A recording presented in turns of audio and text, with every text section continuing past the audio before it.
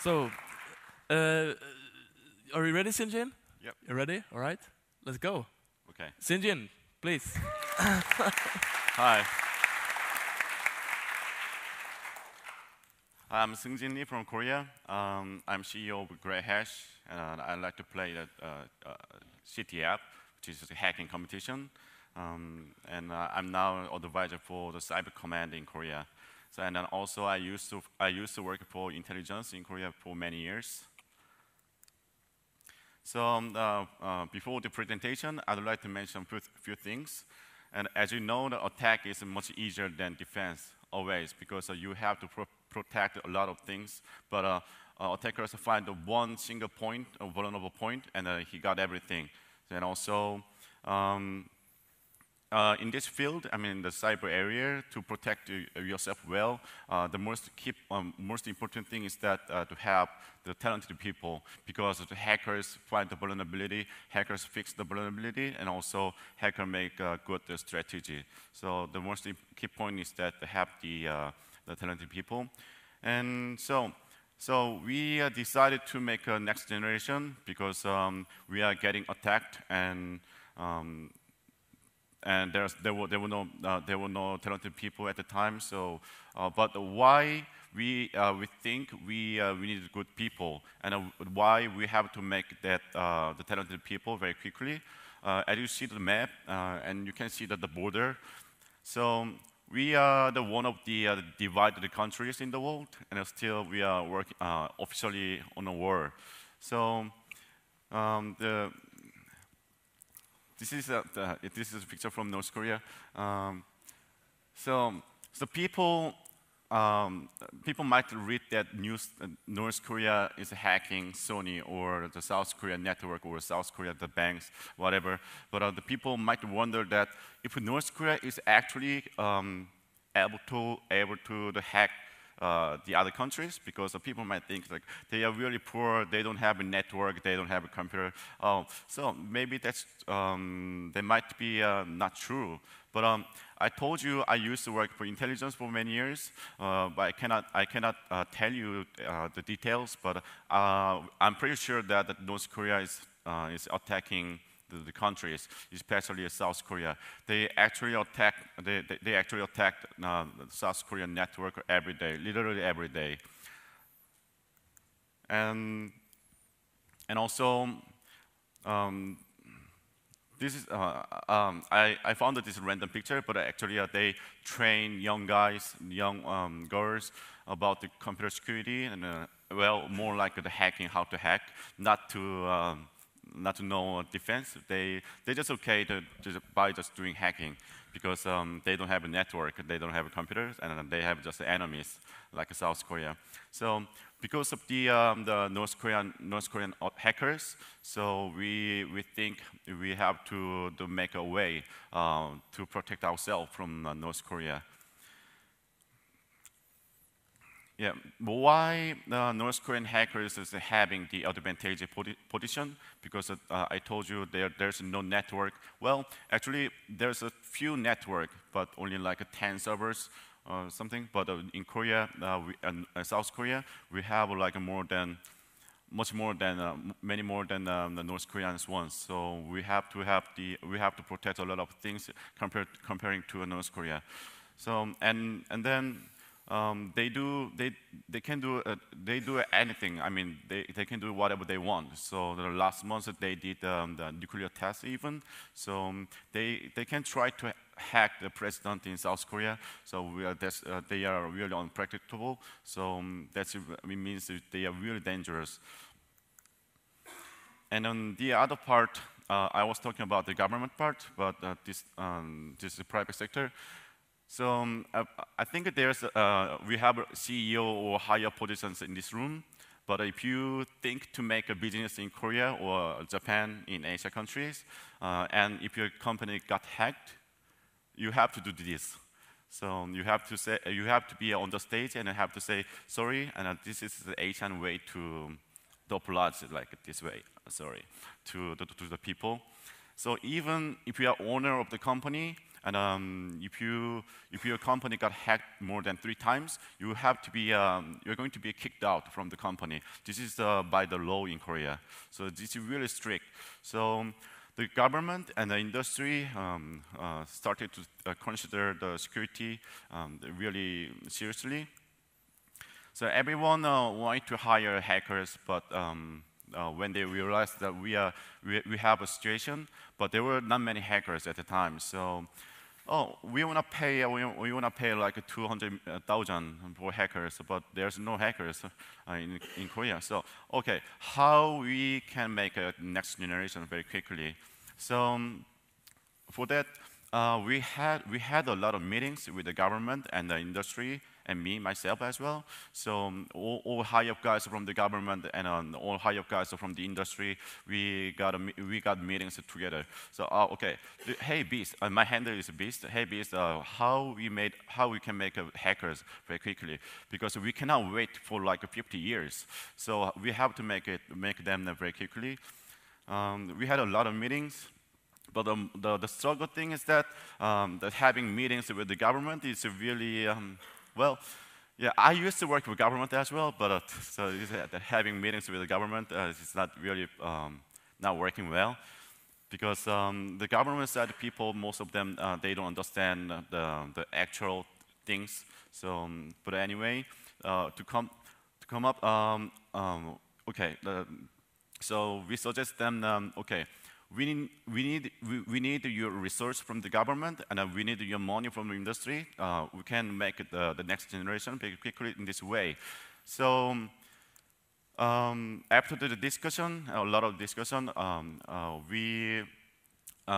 going to tell how we are actually doing to make next generation. I can categorize as 4: the community and the industry and academia and the government. So, can you guess how old this guy and the girl? They are like a 12 years old elementary student. But as you see, North Korean hackers, they are attacking South Korea every day.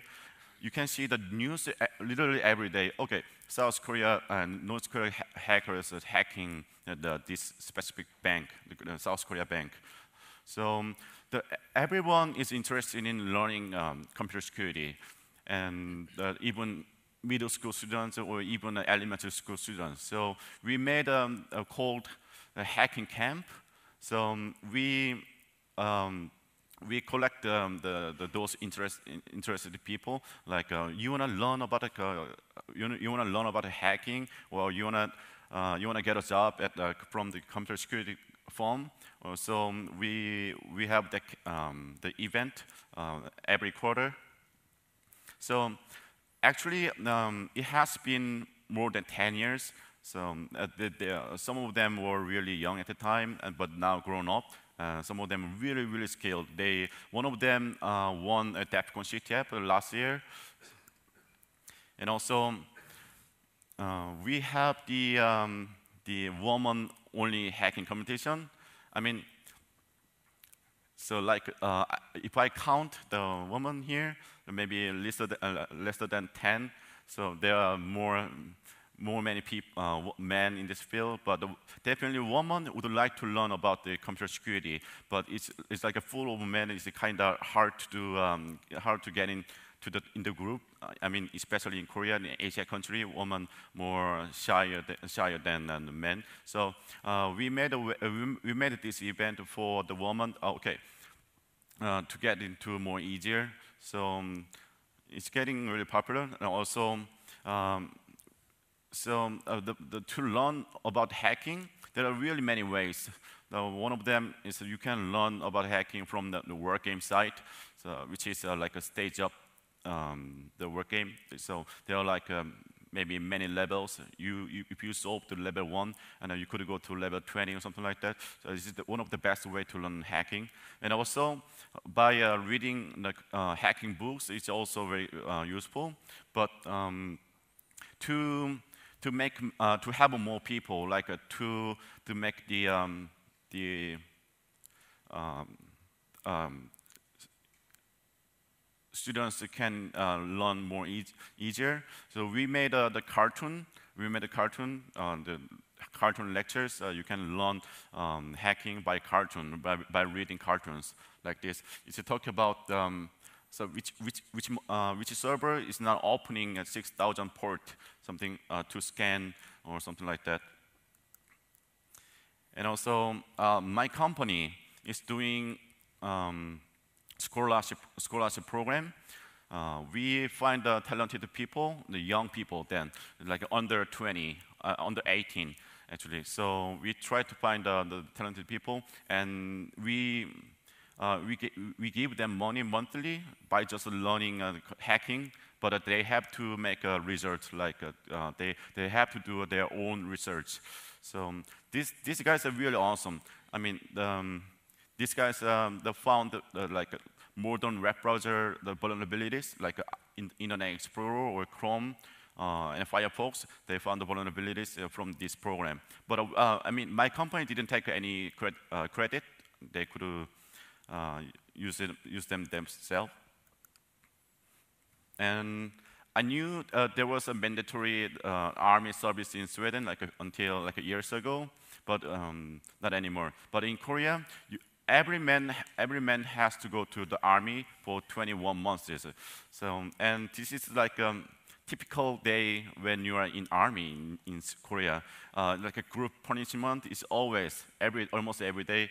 So they are putting their head in the water. But industry and the government made a really nice way to avoid the military service.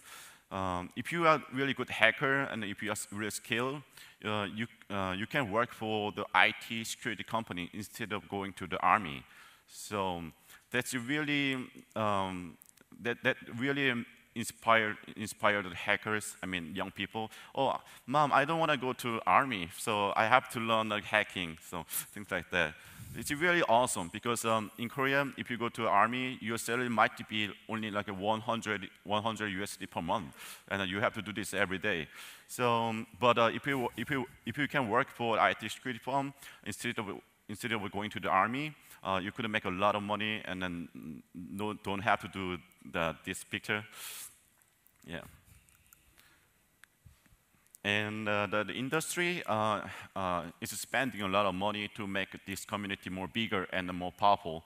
For example, in Korea, we have more than 10 security conferences and 10 hacking competitions per year. So, like, how big is that? Because how big is that? It's like DEFCON CTF size, and also there's a really big money as a prize. If you won, you could get like a 30 grand USD. This is a picture from the CodeGate, one of the security conferences in Korea. So there's one team from Sweden. Their team name is HFS, which stands for the Hacking for Soju. So they won several years ago and got 30 grand. They're really awesome. And one notable thing is that, not like in Sweden, I heard that if you want to go to top schools in Sweden, it's not really hard. But to graduate, it's hard. But to enter the university, it's not really hard. But most of Asia, including Japan and Korea, if you want to go to the top schools, you have to get like under 0.001 point SAT. It's really extremely hard. So this is a typical life for young students in Korea. You have to study a lot until like from 6 a.m. or 12 p.m. 11 p.m. something. 6 a.m. to like 2 a.m. something. So they have to study a lot. So it's literally impossible to get into the top school for young hackers because they spend there all day and all night doing hacks in front of his computer. So top university in Korea, they made a really cool way that if you are high school students and if you won at hacking competition, really popular hacking competition, you don't have to have the top SAT scores. You could get into the university. So this is a really huge movement because of that program. The parents in Korea, they started to let their children learn hacking because it's getting like a top SAT score is really hard. So, and so I'm not sure if this is common in other countries, but in Korea, many people want to work for intelligence, like a James Bond, but usually they ask you top school graduated and a top GPA score. It used to be, but only for hackers. They don't ask hackers to be having a good top GPA, or you don't have to have the top school degree. So they made a special way for hiring skilled hackers. And also, Cyber Command, my previous job. So usually, actually, I don't work out at all. So I don't want to be the running every day and then shooting people and exercising something. So the Cyber Command, they offer the hackers, oh, if you come to the Cyber Command, I promise you, you don't have to have shooting people, or you don't work out, or you don't have to wake up at 8 a.m. or 6 a.m. something. You do whatever you want at the company. So they made a really special way, and this is one of the ways to collect the skilled hackers from the government side. And also, I think this is the first program in Korea. Even there are, as Karen mentioned, that there are many private sectors, they make the bug bounty programs, but no government in the world that runs bug bounty programs. But in Korea, the government runs the bug bounty programs to inspire the university students and the other people to learn hacking, or even the government gives award to the students who found the vulnerabilities, and then they could use the when they try to apply in the university. So, oh, I got award from the government by just finding vulnerabilities. So the government runs the bug bounty program,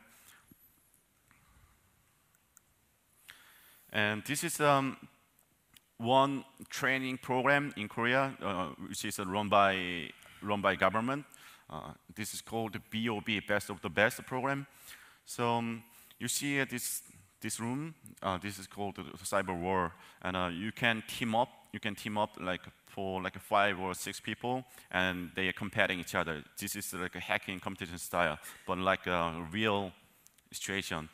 So this is a really cool program, because you just learn hacking from top hackers in Korea, and you get paid monthly by just learning. So we have about 100 students per year, and it's like a survivor program. Only 10 students can be in the end, and they could get really huge money, like 20 grand or something. So it's a really popular program in Korea, and this is 5 years so far. They made a really good hackers the funding by government. So far,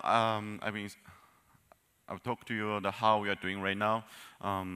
Still, way to go we have to do, but still, I think we have made a good result, because who do you expect in 2000?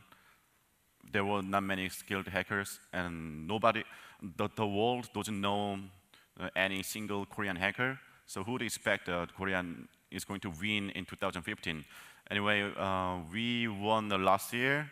So I think by this program things, and at the time we only had about 20 security companies in 2000, but now more than 300. But still, yeah, we have to do something more. So we are having a lot of meetings like every month with the government and the high-up guys from the industry.